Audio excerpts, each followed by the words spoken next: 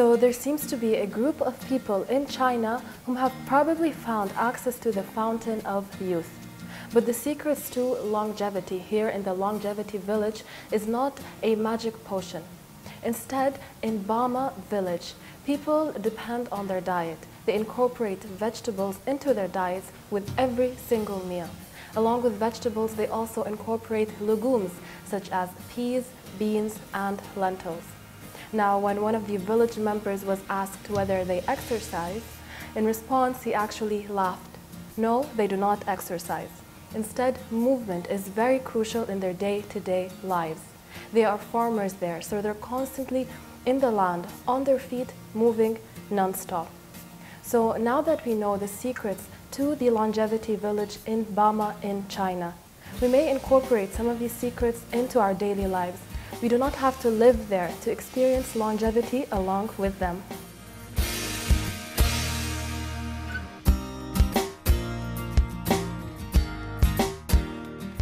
Dear viewers, during our holy month of Ramadan, I wish you all a happy Ramadan, and let us all not forget the people who needs our help. Fasting is one of the main pillars of Islam. However, our religion have exempted few people from fasting. These categories include the elderly, pregnant women, breastfeeding moms, travelers, children, and people with certain medical conditions that their health restrict them from fasting. One of those conditions is diabetes mellitus. Nevertheless, our adolescent patients insist to fast during the holy month of Ramadan, and they want to take the challenge. So we have to help them out on how to fast during the month of Ramadan smoothly without any complication. Let me tell you what happened to your body during fasting. During prolonged fasting, our blood sugar drops, and then the body starts to exert fuels, which is the sugar in our case, from the bloodstream, from the muscles and livers. In case the fuel ran out, then another source of fuel is used, which is the fat. And to stabilize the blood sugar, you need multiple chemicals or multiple hormones other than insulin to stabilize your blood sugar in the target range. In our diabetic patients, those hormones might be affected. That's why they're at higher risk of complication during fasting. Each patient is different, so you have to speak to your medical diabetes team to discuss if fasting is an option for you. There are certain risk factors if you have diabetes and you are an adolescent that should restrict you from fasting. Those factors include, number one, if your hemoglobin A1C is more than 8%. What I mean by hemoglobin A1C is that the blood test that we usually do every 3 months in clinic, it's taken by a finger prick or a blood venous sampling, and it measures your average blood sugar in the prior 3 months. The target range for adolescent is 7%, so if your A1C is above 8%, we don't recommend you to fast. The second condition is what we call hypoglycemia unawareness, which I mean by that is if you're having frequent low blood sugar and you're not experienced with the symptoms, or you're not having any symptoms of low blood sugar that include sweating, tiredness, hunger, then you should not fast. The third condition, if you have frequent or persistent high blood sugar, then you're not allowed to fast, as this might cause you to go into ketosis, which is ketones in your blood and urine. Fasting might worsen low blood sugar. High blood sugar might put you at risk of diabetes ketoacidosis, and might put you at risk of dehydration, which every patient should be aware of. After the break, we're going to talk about your survival guide and your plan during Ramadan if your diabetes team advise you to fast.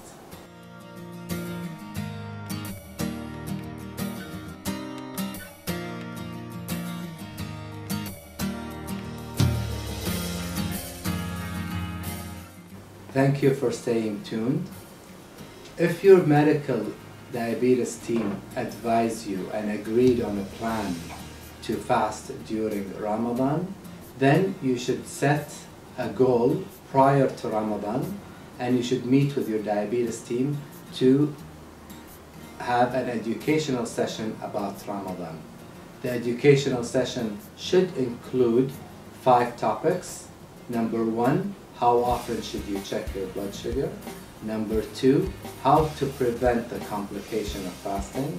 Number 3, how to do with physical activity in Ramadan. Number 4, how to modify and adjust your insulin dose. And number 5, how to have a proper meal plan. One of the questions that we usually get is that how often should we check our blood sugar during Ramadan? The preferred frequency of checking your blood sugar should be at least 7 times during Ramadan. The first time is starting from pre-suhoor, 2 hours after suhoor, first thing in the morning, noon time, around the Asr prayer, just before futur, and 2 hours after futur. You should always prepare to check your blood sugar if you experience any symptoms of low blood sugar, high blood sugar, or any symptoms of tiredness. If you experience any of the symptoms of low blood sugar during fasting, which include sweating, hunger, increased heartbeat, or tiredness, you should immediately break your fast at any blood sugar level. Or if your blood sugar level is less than 4 millimole on the meter that we use in the Middle East, which is the lower number, or if you're using a meter from the US, which has the higher number unit, then it should be below 72, where you should break your fast. And immediately drink simple sugar, such as 125 ml of fruit juice. If you don't have juice, then have 3 teaspoons of sugar added with water. Make sure that you recheck your blood sugar 15 minutes after your treatment, and if your blood sugar is above the recommended number, then you should have a snack if your iftar is later than 1 hour from the treatment. If you're experiencing high blood sugar, which I mean by high blood sugar, if your blood sugar is above 14 millimole on your meter, if you're using a meter in the Middle East, if you're using the higher numbers or the meters from the US, then the number is above 272. Then you should definitely check your ketones in the urine or blood. All the patients are educated about how to check their urine ketones or blood ketones. And if the ketones is negative, then you should give an insulin correction dose and check your blood sugar frequently.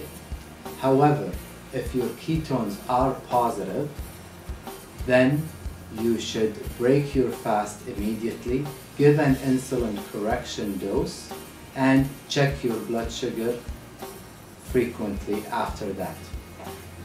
At any time, if you have symptoms of abdominal pain, which is tummy pain, if you have tiredness, or if you feel unwell, please visit the nearest emergency department for further intervention.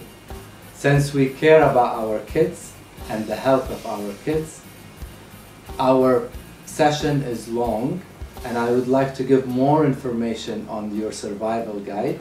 So let's stay tuned until tomorrow. So I'll give you the continued episode on your survival guide during Ramadan, which I will talk about more about meal planning, advices for the parents and the kids.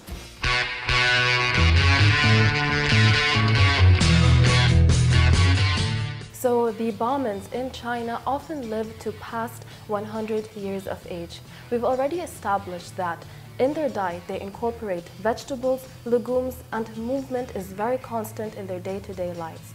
But a very another important aspect is that they understand that humans are social beings. And given that they are social beings, they understand that and they often interact in larger families. So under one household, it's very common that 4 to 5 generations of the family live together under one roof. The elders are given respect. They are served first at the dining table and their opinions are always sought. So socialize, that's a very key point to longevity. So as you embark on your healthier journey, whether it be to eat better or to exercise, tag along with a friend because socializing is a key.